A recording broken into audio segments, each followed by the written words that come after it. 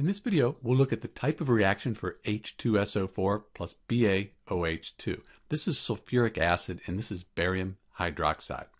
When I look at the reaction, I notice I have this water, H2O, out here. So when I see water here, that's interesting, especially because we have BaSO4. This is an ionic compound considered a salt. If I have a salt and water, I'm thinking neutralization reaction. On the reactant side, I have an acid, H2SO4. I can tell it's an acid. First, I've memorized sulfuric acid. It's kind of an important one. But I have the H in front. That's a good clue that we have an acid.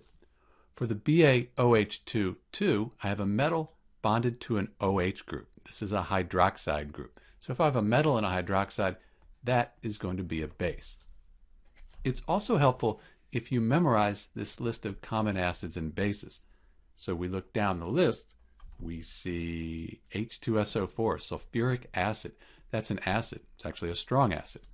We look down here, and here's barium hydroxide. That's a base. It's a strong base. So having this list memorized here can really save you a lot of time. We can also take a look at a list of common chemical reactions.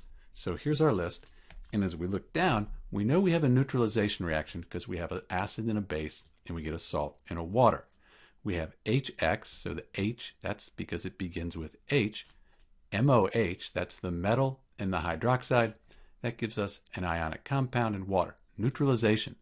It's also a double replacement reaction, sometimes called double displacement. That's because the barium and the hydrogen, they switch places. They replace each other. So we have barium sulfate in the products, and then we have hydrogen with the hydroxide, HOH. That gives us H2O. HOH is the same as H2O. So our acid and a base gives us a salt and water, but it's also a double replacement reaction. So you can have it classified as two different types of reactions. This is Dr. B with the type of reaction for H2SO4 plus BaOH2, sulfuric acid plus barium hydroxide. Thanks for watching.